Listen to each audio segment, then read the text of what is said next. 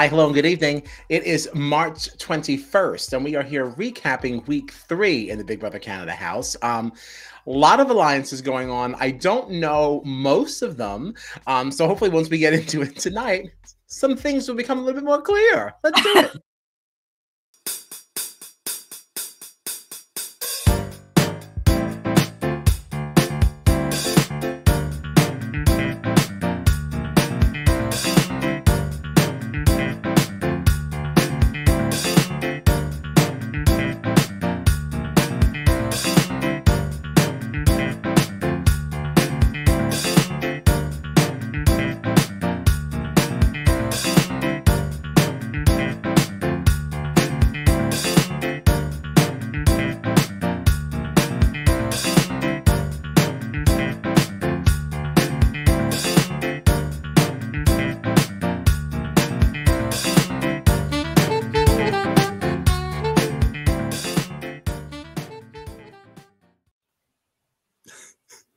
I am Kyle Petty, and I am joined, as always, by my festy besties, John Dunphy and Gino Morgino, and this is Strat Chat.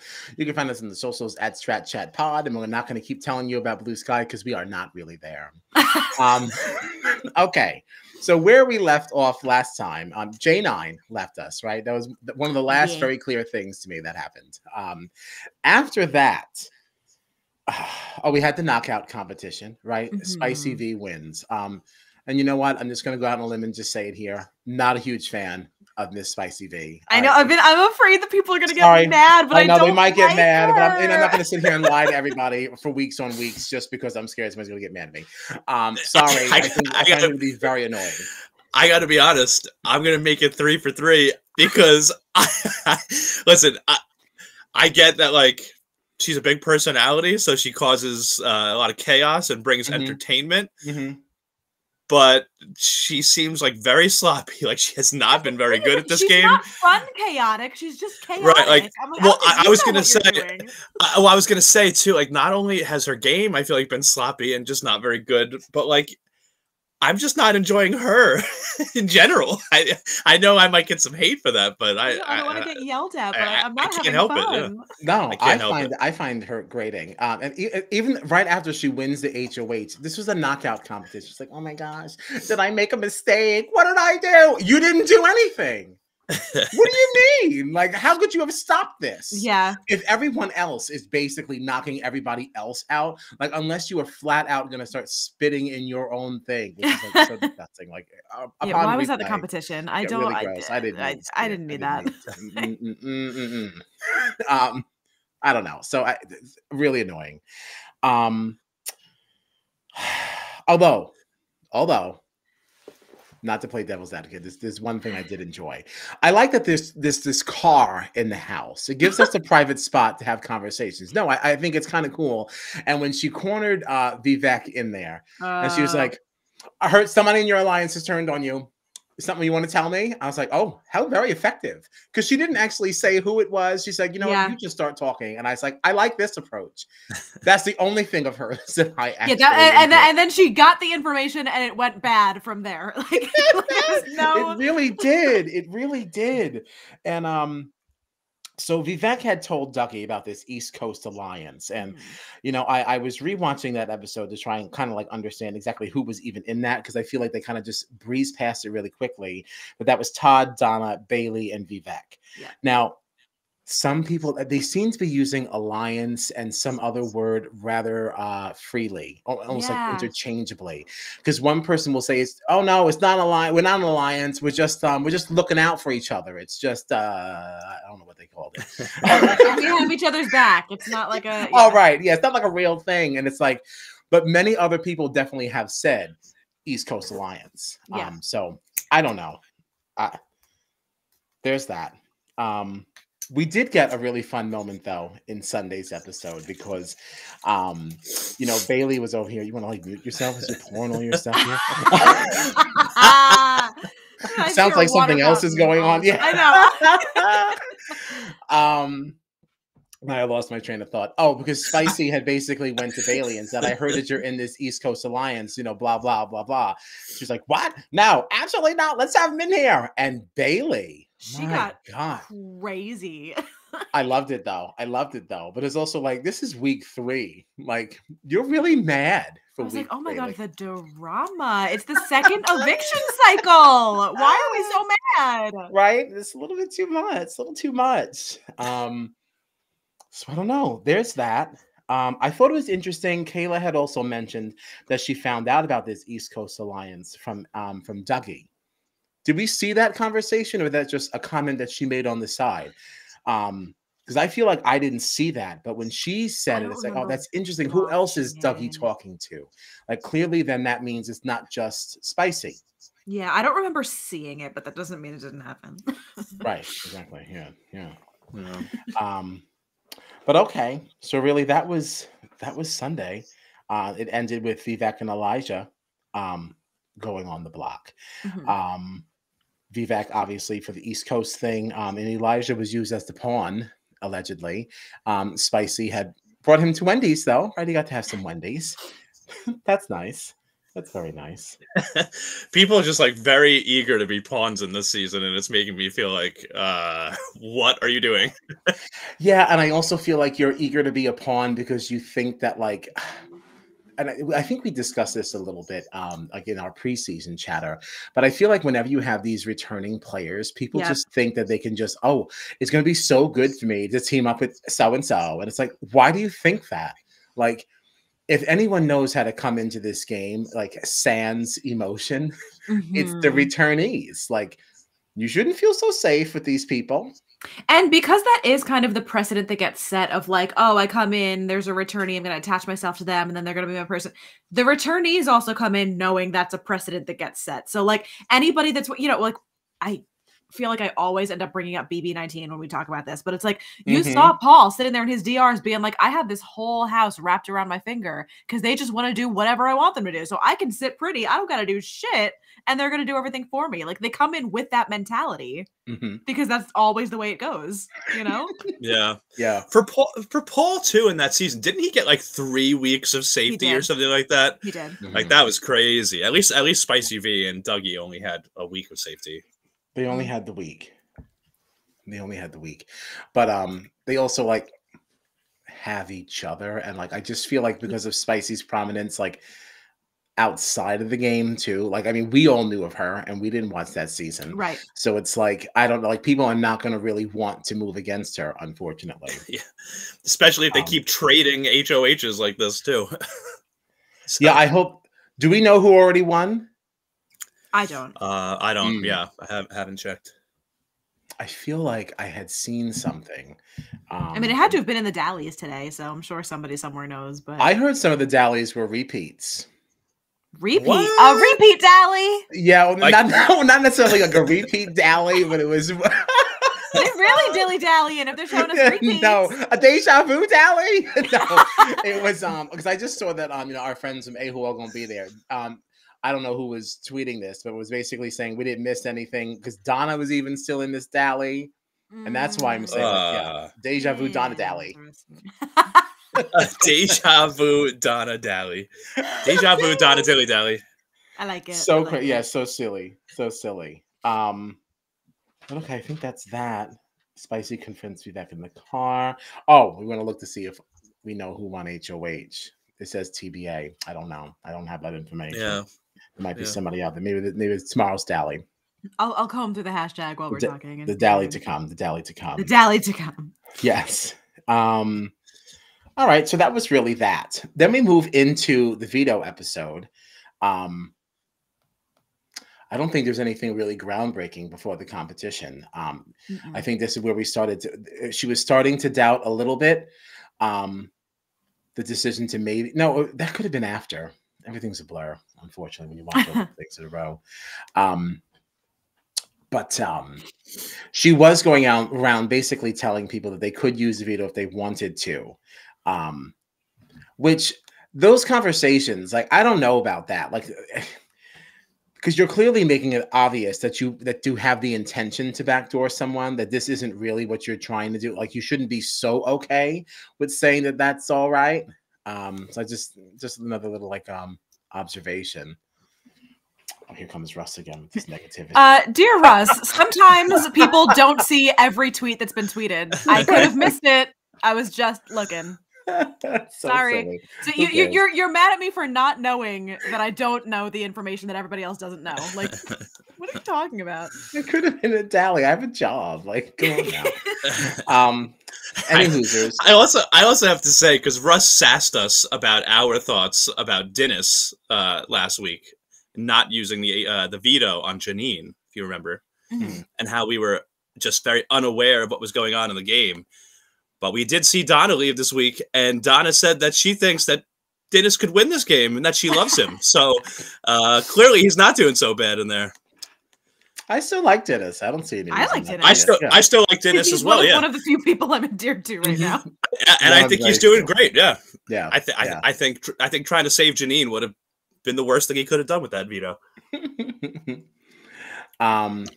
Well, so there's that. What else we got? So the veto competition.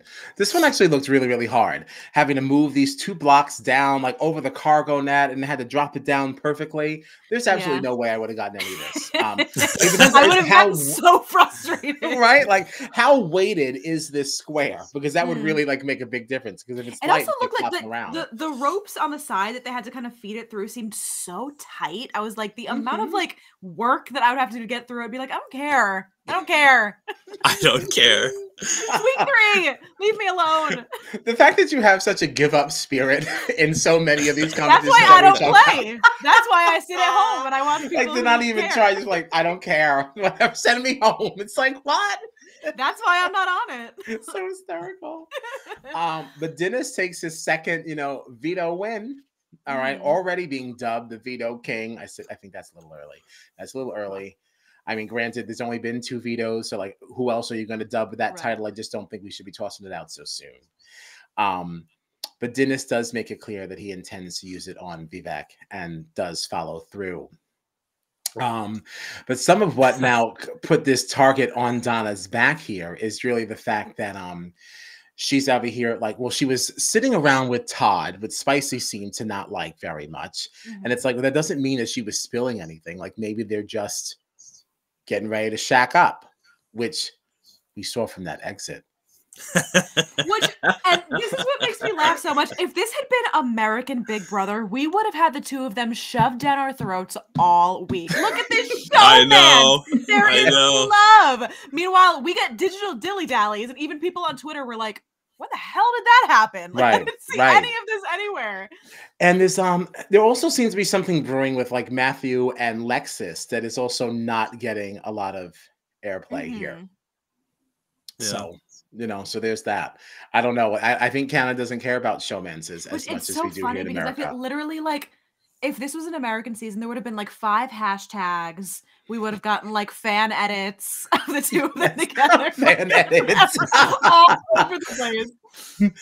Yeah, I feel like people also go on this show to get into a showman's because they're lobbying for other shows and things like that. Yeah. Like they want to do Amazing Race. Like, they don't really play like that in Canada. It seems like they actually want to like play the game.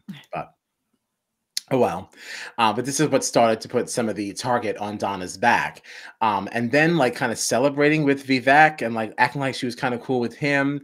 That didn't sit well. But now here's Spicy. She was like leading the charge to backdoor Donna and then all of a sudden felt bad. And it's like, I don't even know what version of you to believe as the viewer. Like, we're not getting a ton of clarity in her DRs either. She's so like, it's a great idea, it's a terrible idea. I made a mistake, I stand by it. It's like, there's never a point where it's like, oh, maybe I have to think about this. Like, what's the best option? It's one extreme or the other, constantly, no in between. Like, yeah, I don't love it.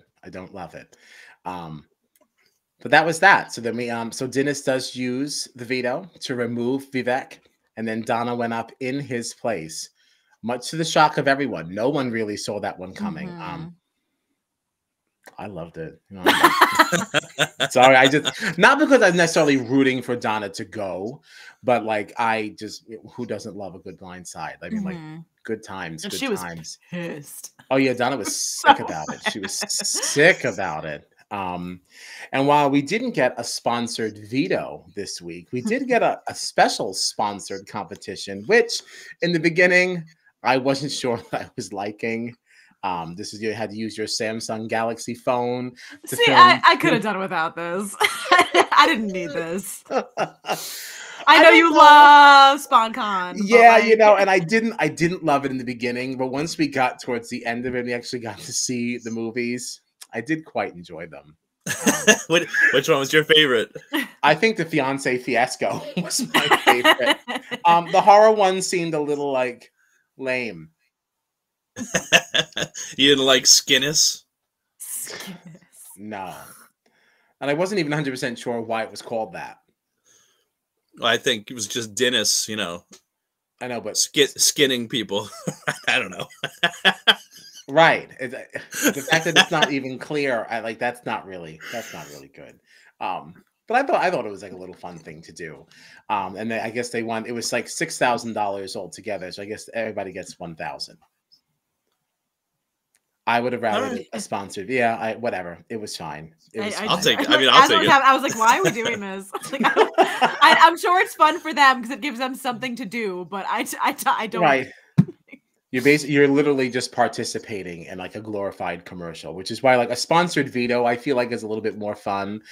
This really didn't have any point to the game at all, but it was enjoyable. But that was kind of like sandwiched in between some rather good like potential house flip kind of stuff going on, which I was entertained by. There was a time there I was a little nervous for Elijah. Because it did look like Donna was starting to gain enough steam until the hot chocolate ladies were just like, yeah, I hear it, but nah. Well, it's also like, I feel like throughout this episode, I was like, how are tensions so high already? We have seen so many people cry and like have these big blow ups, and it's like, I don't understand what possibly could have happened to make everybody this emotional this early in the game. They're all like, I've never in my entire life said anything bad about you. And it's like, you've known me for like 4 days. What do you mean you're right? Right. And I couldn't like when Spicy V like kept talking about how she was like so regretful about putting Donna up, and I never thought that a girl would go home when I was HOH, and I'm like, you put the girl up that's at risk of going home. What do you mean you didn't think a girl would go home? Now we're gonna have 2 girls going home, and it's like, well, you did this though, especially because like everybody was so in on like Vivek's gotta go, and I get that like Vivek was saved with the veto, sure, but like up until 10 minutes before the veto ceremony, like no one was really like riding hard for Donna. Like, I don't know, like the Donna thing just seemed like so out of pocket.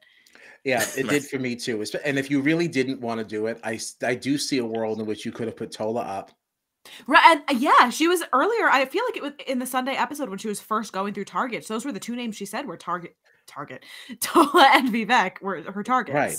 So like I don't know why we're not. If you didn't want to do Donna, it's not like you couldn't have, because like you wouldn't have gotten really any blood on your hands of putting Tola up.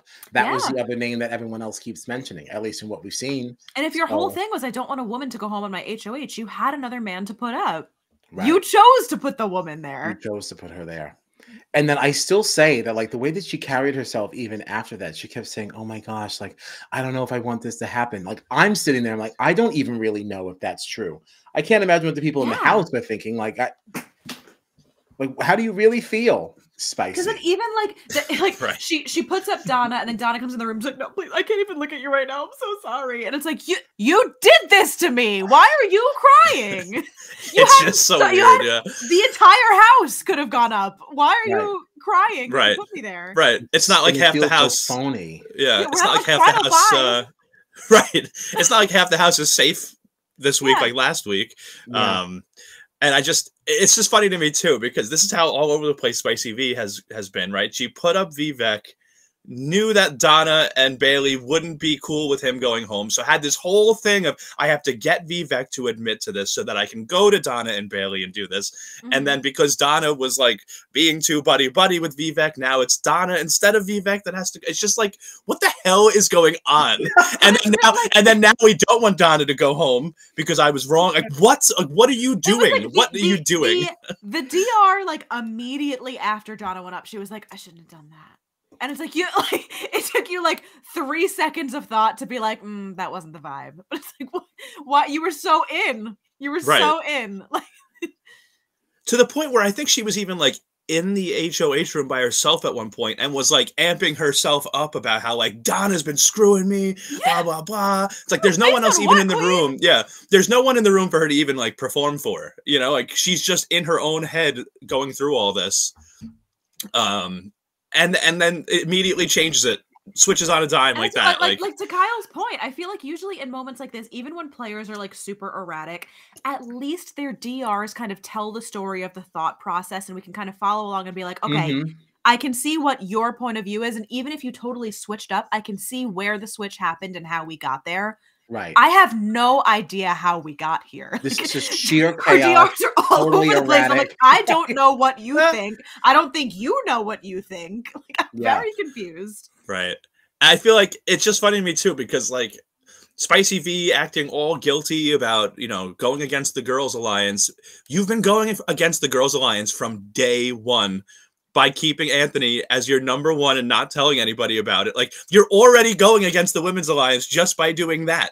So now, like, you had everybody lined up to vote Donna out, and it was like a totally acceptable reason that you could have like used and just keep everybody on the same page. And then like, she's just going back and forth. Do you want a Women's Alliance? Do you not? Like, because you're going to have to drop Dougie then if you want this alliance. So like, and if he sees you do that, he's going to start working against you. So like, she's put herself in this like weird spot. I don't know. It's just very bizarre to me. I can't keep up with it.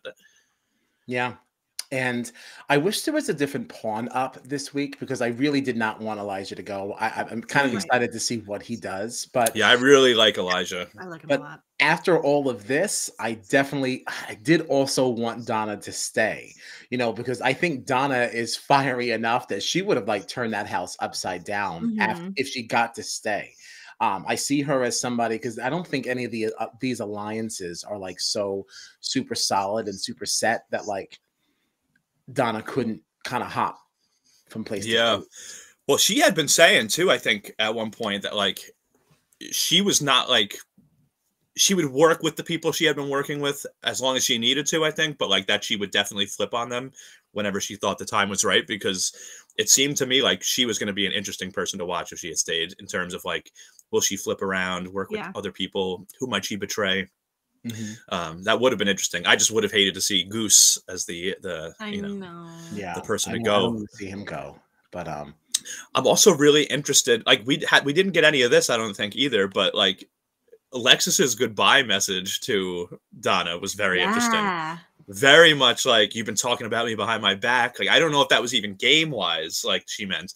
So like, I really wish that we had seen more about maybe what happened between Lexus and Donna. I don't know. That could be in the Dallies. Yeah. Maybe that was a Dally thing. Not that I saw anything on Twitter about it, but. Well, I mean, clearly the Dallies aren't giving us everything, because literally nobody knew there was a showmance happening until they kissed goodbye. Yeah, and that kiss was like very spicy, might I add. I was like, oh my gosh, like it's full dental checkup over here. Not dental checkup. They went deep. I was like, my goodness gracious. Yeah, I only know each other for 3 weeks. Like, what is all of this? He was like, I'm so grateful to have met you. I'll see you on the other side sooner rather than later. Please just it almost sounded like, no, like, wait for me. I'll be there soon. And it's exactly. Like, and no, why would you? Like 10 minutes. And why are you saying sooner rather than later? Hopefully not. I know, it's like, that means you go home, my guy. Right. Does that mean you don't even plan to make jury? Is that what we're playing for? Like, what do you mean? He's planning to self-evict to go chase his love. So it's a love story for the ages, you know? Is it? Todd and Donna. Tana. Dodd. I literally watched you decide if you wanted to say it out loud. I was like, is that any fun? And I was like, actually, I'm not going to know it until I say it. Todd reminds me. Have you guys ever seen the show Trailer Park Boys? No. It's a Canadian show. Sorry. Actually, Todd, not looks wise at all. Literally, just in the way that they speak and some of like the tone and like the phrasing. Todd's voice reminds me of this guy in the show that's named Bubbles, who's like his only concern is making sure he's got enough money to like pay his rent and feed his kitties. But like the way that he talks is very much reminds me, for whatever reason, the way Todd talks reminds me of Bubbles. I don't know why. I don't know what's wrong with me. All right. I'll have to get some voice samples for you guys. With Bubbles, but I take your word for it. I'll get some. We can't agree or deny here. I'll get some voice samples for you guys. All right. I'm sure you will. ISO voice of Bubbles. So what are you looking forward to this week coming up? Who do we want to win HOH? I wouldn't mind if it was Dennis. I wouldn't mind a Dennis HOH for sure. I kind of feel like Dennis needs to lay low a little bit for a week, though. Like maybe. I don't know. Maybe. The only concern with that being that, like, you know, if there already is a target on his back for having these 2 veto wins, could be a problem. Like maybe we could use an HOH week to kind of solidify. Yes, but then that's also one more thing that he's won and more blood on his hands. So like, it is. Yeah, it is. It depends on how well you are. Wary of that. Yeah. To see how you can work. Yeah. Having the power of an HOH. I don't know if we have that much faith yet. We don't know. I think a lot's gonna, you know, we'll see what happens. I feel like Vivek is still very much a target in there now, especially after like the way things went with Donna. And I think it was Bailey specifically. Like I think that if like a Bailey was to win, or maybe even like I'm trying to think who else. I don't know. I could see Vivek though being definitely a target. Bailey stresses me out. Bailey does stress me out. Yeah. She's a little too much. I do enjoy her also, but she stresses me out for sure. She's a lot. I will say that I am also endeared towards Kayla. I think Kayla's I think she's smart. I think she's very perceptive. So I wouldn't mind seeing a Kayla HOH. But some of these people, again, you're also going to now start putting targets on your back because you've got like now people are actually starting to like draw some lines in the sand here. But yeah. I don't know. I'd love to see Goose win an HOH too. See him too. I don't know. I feel like he's so well liked right now that I feel like he has no need to get any blood on his hands for a minute. So I feel like he could still like chill for right now. You know, like I don't think anybody would actually come for him. For Goose, right. Yeah. I think it would be in his best interest to like wait it out a little more. He just needs to not volunteer to be a pawn anymore, please. Yeah, just don't volunteer to be a pawn because that's the only concern. Like if this early in the game, it's like once you're a pawn once, again, like people kind of like they kind of keep using you that way, and then eventually you do go. So I know that does make me like a little nervous. And I don't know anything about Matthew's game. I feel like has he even ever been in the DR? Yeah, there's so many of them that we just haven't really heard from yet. Which like that's why like the beginning stages of this game is so hard because it's like I feel like there are so many people I don't know. Because even like you watch live feeds or you watch the Dallies or like whatever, you're not getting you don't know if you're really watching them or if you're watching them socially navigating through a game because you're not getting any of their insight. Yeah, it's hard to know for a lot of them. It's hard to root for anybody. I know who I'm rooting against. I'd be fine if somehow Spicy went home, or even Dougie. We don't need these all stars in here. Like I'm not super endeared towards either of them. No, they can just go. Like let's just watch the newbies play, because everything is so centered around what do they think. Yeah, you know, all the girls wants to know what Spicy thinks. Everybody wants to go run the Dougie with stuff like that. And it's like, can we just want to see some original alphas? Yes, I want to see what the power structure looks like if they're all left on their own. Right. Yeah. Right. Yeah. because I have no idea who's really going to be in charge of anything if they weren't there. I guess on the girls' side, I kind of see like people like Kayla and Bailey seem to be a little bit closer, like to the front of the female thing. But I wouldn't mind seeing Avery assert herself. I find some of her antics and her way of doing things kind of annoying, but I do. I think she understands how to play the game. So the conversations, and when she's actually having a normal conversation, she's not being extra. I feel I'm actually endeared towards her in those moments. Sure. But otherwise, like she's just screaming all the time, just hopping around, and it's like just crying too much. And it's like, I don't know, like all these there's so many tears for week 3. So many tears, everybody. Yeah. Yeah, it's crazy. But I had a question for you guys. Sure. Okay. So in her exit interview with Arissa had asked, who do you think is going to win? And Donna said, she said Dennis, and that she loved Dennis, but she also said that she said, I definitely don't think any of the floaters are going to win. And I was trying to think, who do you think in this cast is a floater right now? Because I feel like everybody's kind of involved in things.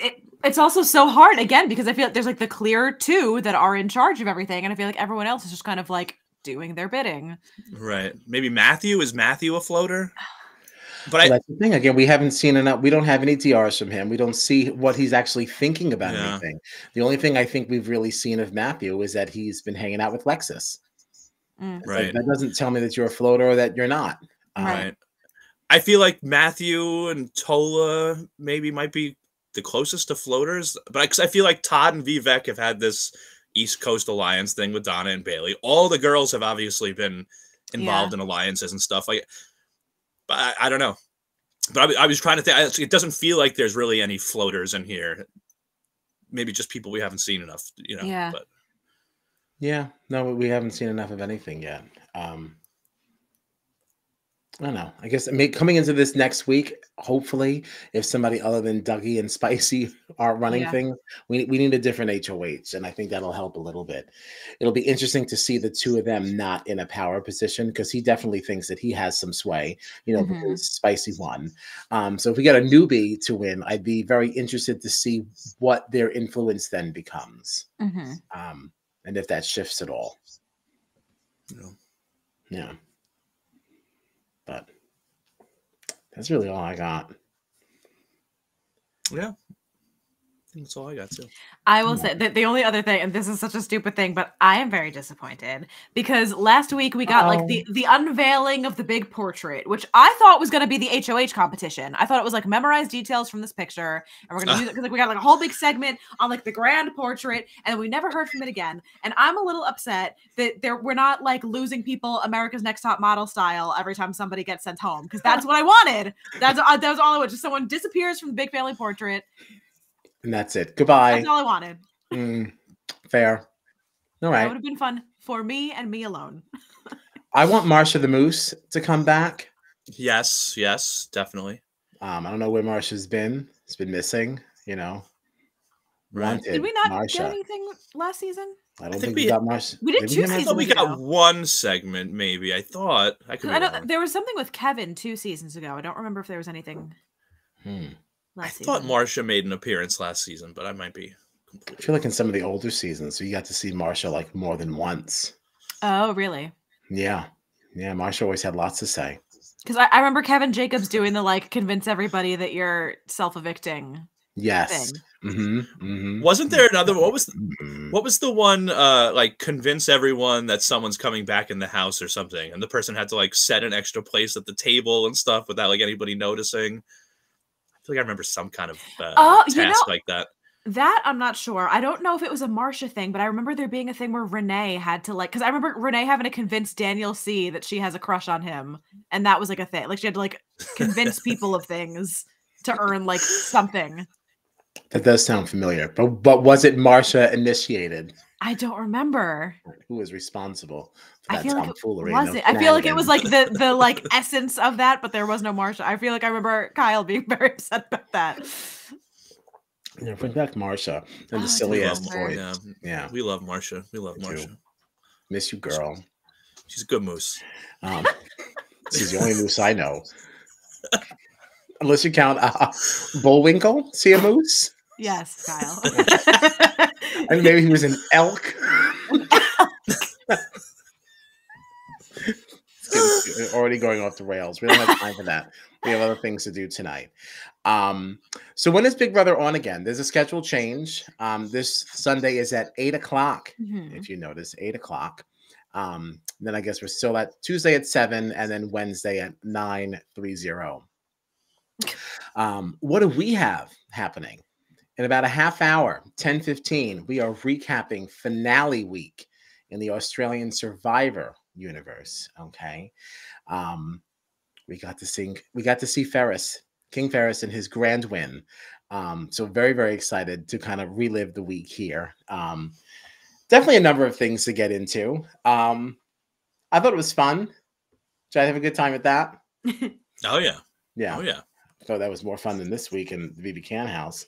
But any Hoosers, yeah, that's what we have going on. We'll be back here next week with Big Brother Canada at 9 o'clock. And on Monday at 9, the three of us are doing Survivor 46. And without Mikey. Mikey that's us right. that evening. I Right? forgot. I forgot. Mikey's got better things to do as he's out on tour. But you can catch our entire schedule and everything else on our socials at Strat Chat Pod. Like, subscribe, tell a friend, and thanks for hanging. We're out of here.